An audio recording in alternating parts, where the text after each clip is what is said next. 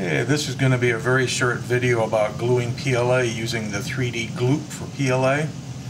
Originally saw the video on Joel's channel, 3D Printing Nerd, and I went to the website and they had a place where you could order a free sample to try, which I ordered, and it came.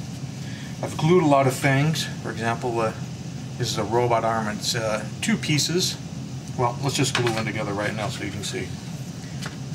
The instructions on the website say to apply this to both pieces, and it doesn't, don't really need to have it absolutely everywhere on the part in this case, since it's not really a structural part. It's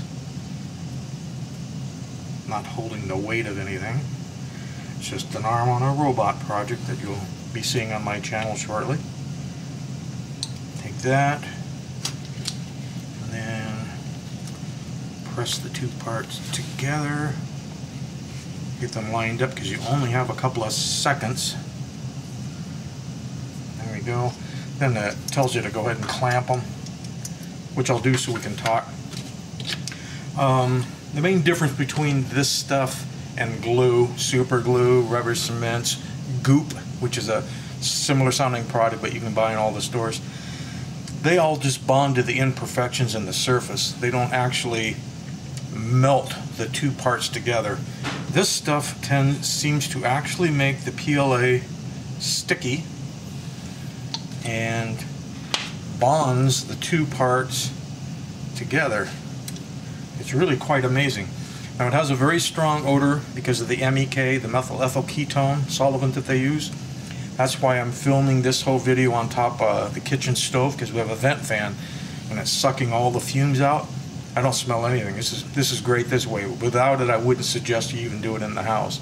If you have a vent fan in your bathroom, don't do it in the bathroom. These 2 pieces here are ones that I had glooped just before I started the camera rolling, and those babies, this plastic, this is all PLA, would definitely crack before they would ever let loose. They're bonded to it. They're one. And there's the one we just put on. It's one, which means this arm that we just glued is going to be one too. So it really is quite amazing stuff. Normally I hadn't found anything that would actually melt or eat into PLA. Of course, I hadn't tried MEK, which is, you would commonly find in things like paint stripper. I don't know, maybe someone out there should try buying a can of paint stripper and see if you can glue PLA together with it. Could be an interesting test. But anyway, these guys have already done it. It already works. You can get it bottled. If they're still giving samples, you can get a sample. It goes a long, long ways. I'm only down to the 3/4 mark here, and I have glued tons of parts with it already, and it really works well. They're also claiming on the website that you can use it as a bed adhesion, like on your glass bed, and you might even be able to get away with non-heating your glass bed and still have things stick well. They're kind of saying. They're also saying they're coming out with it in an aerosol form, so you don't have to brush it on. You could spray your parts, which would be kind of neat. They talk about a small drip pen too, a syringe type thing. I didn't see that being for sale. I only saw cans of the stuff on their website, but I'm sure if you email them, ask them about it, they can tell you what that's all about. What else? They do talk about using it for smoothing your parts, your PLA parts, but they're suggesting that you use the spray, the aerosol version for that, which, if I'm reading their website right, isn't really available yet. But once it is, I definitely want to test that out, because I'm always looking for ways of smoothing PLA. I've used the Polysmooth filaments in the past, you know, which smooth alcohol film, alcohol, and that works well. And I actually ended up making my own Gloop for that, for their Polysmooth, just by melting chunks of old failed Polysmooth prints into alcohol and making a little Gloop bath, which I then brush on the parts, and it does the same thing. It literally melts the 2 parts together. They become one. The glued bond is stronger than the rest of the printed part.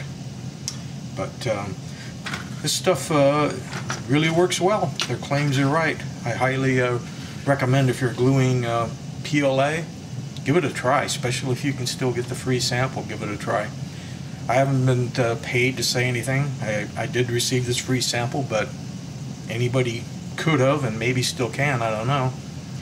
Definitely worth checking out, though. I guess what I was going to say is if you can't still get the free sample, get together with some other 3D printing friends, because the cans of it are kind of expensive, and there'll be a ton of it in the can. I mean, this is like a half an ounce or something. This is going to last a long time. So if you bought one can of it, you guys could, if you had a 5 or 6 or more of you, or a classroom, you could divide it up into little bottles, and you'd all have your own, and that'd make it very cost effective.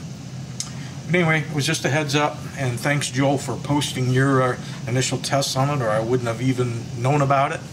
And seems to work great.